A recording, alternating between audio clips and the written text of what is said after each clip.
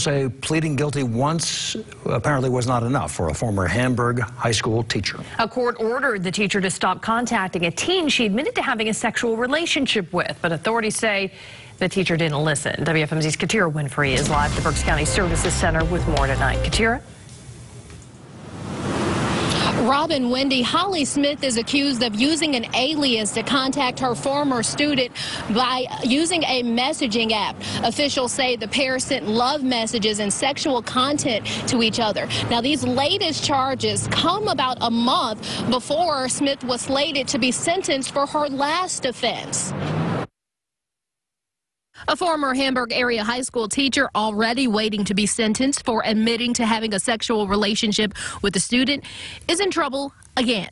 Holly Smith is accused of contacting a teenager she admitted to having a relationship with, even though a court ordered her not to. People who care got in touch with us and they said, we believe they're having contact again. Smith was arrested in October after officials say her former student's parents found evidence of the relationship.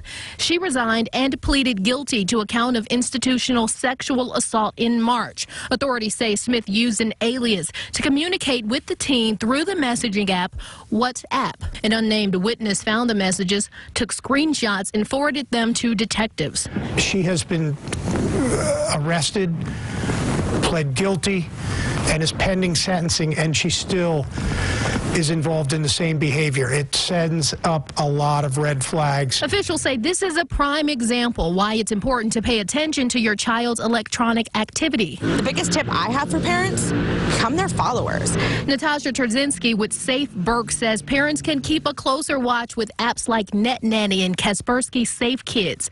Most major cell phone providers also offer specialized plans. Parents can monitor. They can download apps that will block content from phones and make it safer.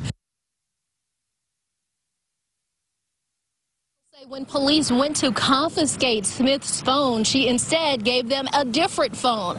Now, the district attorney says because she likely violated that court order, she could have her bail revoked, sending her back to jail.